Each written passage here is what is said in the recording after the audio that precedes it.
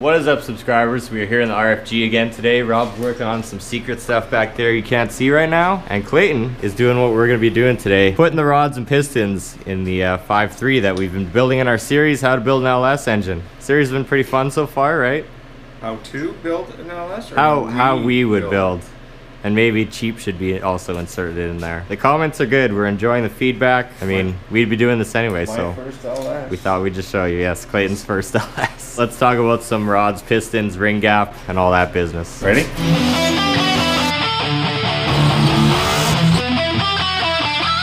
So we went ahead and put in the 4 pistons on that side already. Now we got this side of the block to do, which we're gonna do with you guys. Thought we'd just get our procedure down pat before we showed you guys. Clayton just went ahead and put all the bearings into the rods, and now he's putting some assembly lube on there. Just like the crankshaft, when you're dealing with bearings, it's best to use the assembly lube, especially with an engine like this that's going to be sitting a while before it gets cranked, as it tends to stay in the bearing a lot better. So for that first startup, there's good oiling and lubrication. The trailer park boys goblet going on, filled with oil. Just gonna put a bit of oil on the wrist pin. And a little bit of oil on the rings. A little on the skirt. First and second ring, I just clocked the opening one at 270 and the other one at 90. Basically, you don't want them lining up, is the big thing. They spin once they're in there. Yeah, they move around. So it is kind of what it is, but... Using this handy dandy. Sir? Yeah. We're making these errors just to, you know, keep you guys on your toes. The dot. On an LS engine, pistons, there's a dot. Check the other side, Mike. No, I already checked it, but there's a dot that points towards the front of the motor. That's how you know which way to orientate them. Just give that a tap. I made that at work. Okay, so I'm just gonna tap her down.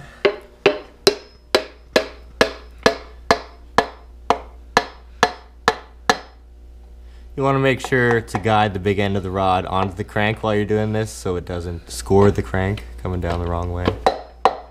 There we go. Just oiled up the rod bolts. Is that the right side? Yeah.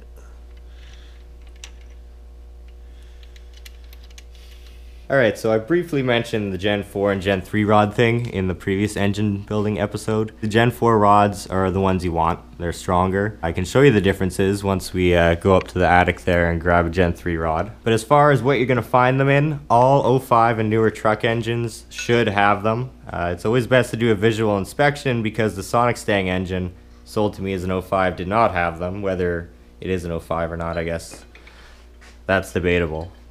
But some late 04s also had them. 6 liters as early as 02 started to have Gen 4 rods, and all of 2003 and up 6 liters, so they got them a little earlier. Besides the actual width of the rod and how fat and beefy it is to tell the difference, you can look at the big end. The Gen 4 rods, they're squared, 90 on both sides, kind of like this. The Gen 3 rod, I'll show you when we pull it down, it has a curved edge on one side.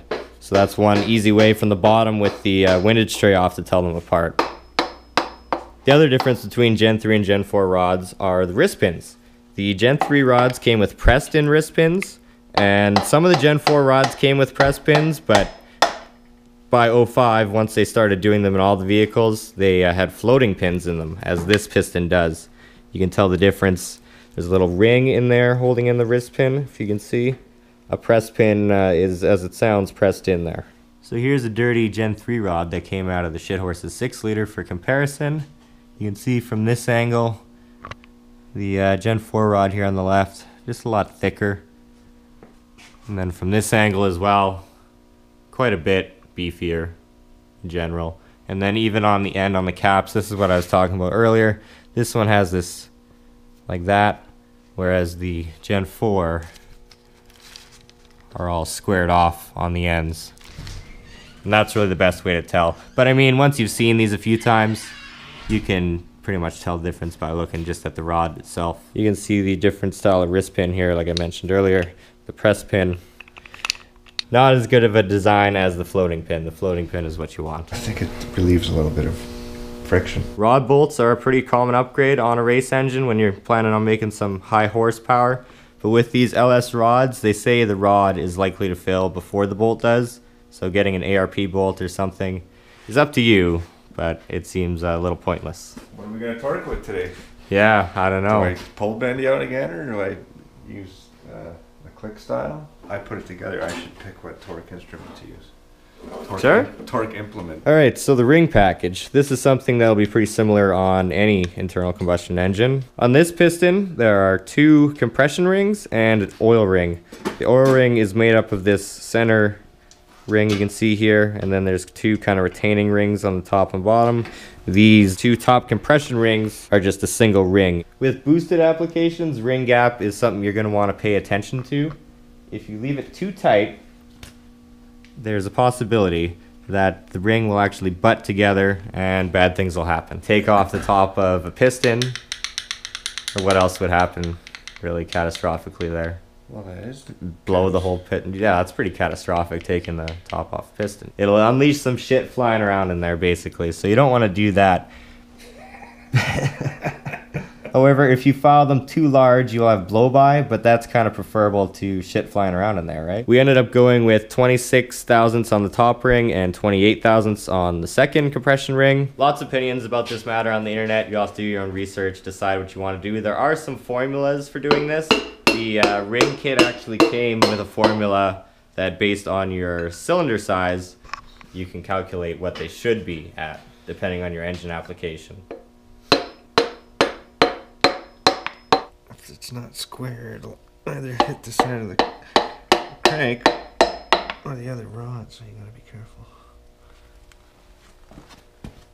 If you guys haven't seen one before, this is a ring filer. You put the ring in here, push it kind of with your hand like that, kind of like the Winnebago Man no more sign, and grind her up. The Winnebago Man no more what? No more! We've definitely shown it in previous videos, but once you file the ring, you put it back in the cylinder and measure with some feeler gauges until you get your desired ring gap. And you want to keep your ring square to the deck, so if you just use a piston upside down with a ring on it, it sets it square down the deck. It's pretty obvious what the piston rings do, but basically they seal the combustion chamber.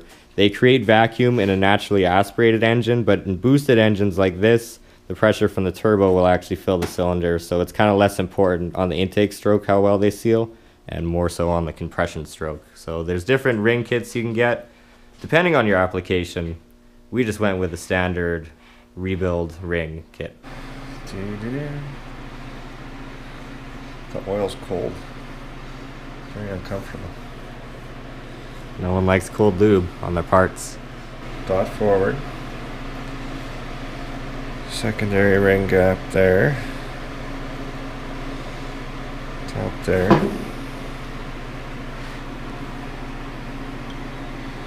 Down the hole.